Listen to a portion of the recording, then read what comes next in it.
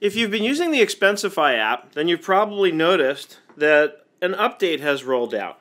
So we thought it would be useful to do a video giving you kind of the updated versions of the videos we had done before, covering it with the new interface, of course.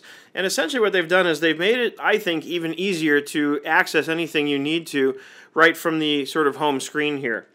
So right from here, anything I want to add, I can just hit the plus sign.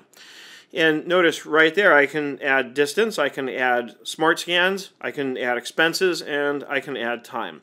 So going in the order that we went in on the original course lessons on the mobile app, let's choose SmartScan to start with. And I have the option to either take a photo or choose from my gallery.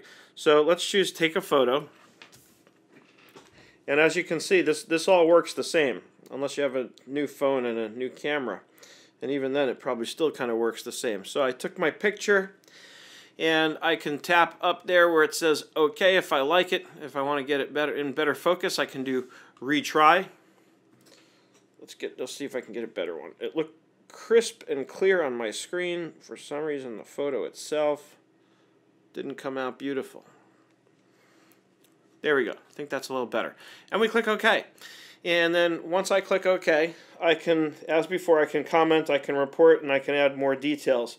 So I can choose my category, my classes, I can choose whether it's billable.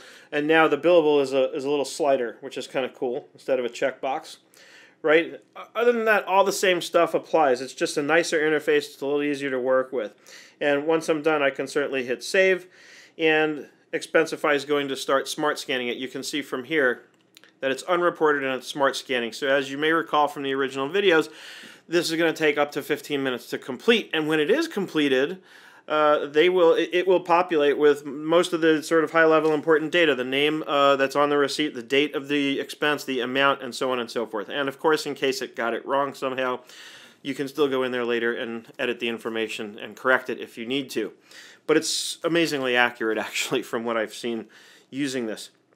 Now, that is SmartScan. The process itself isn't really different. It's just the interface that we're using in the app looks a little different. It's a little updated. And it looks really nice. If you ask me, I think it's gorgeous, actually. So that covers SmartScan. The next video, we're going to look at adding an expense.